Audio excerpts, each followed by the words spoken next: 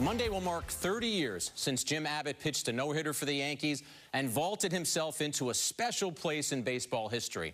Actually, Abbott was already in a special place before the no-hitter against a Cleveland lineup that included Jim Thome, Manny Ramirez, Albert Bell, and Kenny Lofton.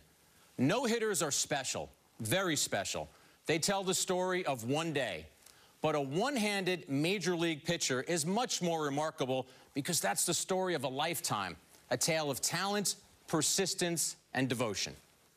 James Anthony Abbott was born in Flint, Michigan in 1967, and he loved to grab things with his left hand, his only hand, and he loved sports. Abbott was a ferocious competitor who said he used sports as a way to fit in and gain acceptance. And Abbott fit in.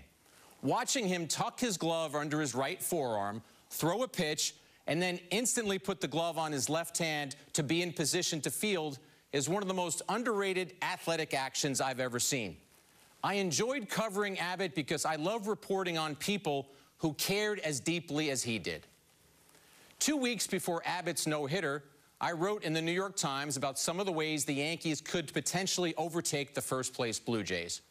I referred to Abbott and Melito Perez as underachievers because they had combined to go 15-21 with a 4.38 earned run average. Abbott as an underachiever? How could someone write that? I did. When Abbott saw me in the clubhouse, he screamed my name and asked, "What's this?" I told him he hadn't pitched as well as the Yankees expected, and that meant he had underachieved. Not in life, surely not in life, but in that season. Red-faced and angry, Abbott gripped the newspaper and kept barking at me. I doubt anyone had ever used that word to describe him, and I had doubts about having used it. Eventually, Abbott and I were cordial to each other, but we never really talked about the tense exchange. Years later, Abbott wrote about the confrontation in his book called Imperfect, An Improbable Life. Abbott acknowledged that he had always asked everyone to treat him like a pitcher, not a one-handed pitcher, and that's exactly what I had done. He said I had been fair with him.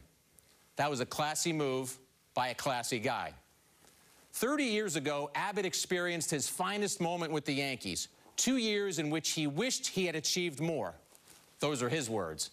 But Abbott was much more than a pitcher who threw a no-hitter. He was a perfect role model, a perfect gentleman, and a forever inspiration. Someone whose impact stretches way beyond what he did on September 4th, 1993.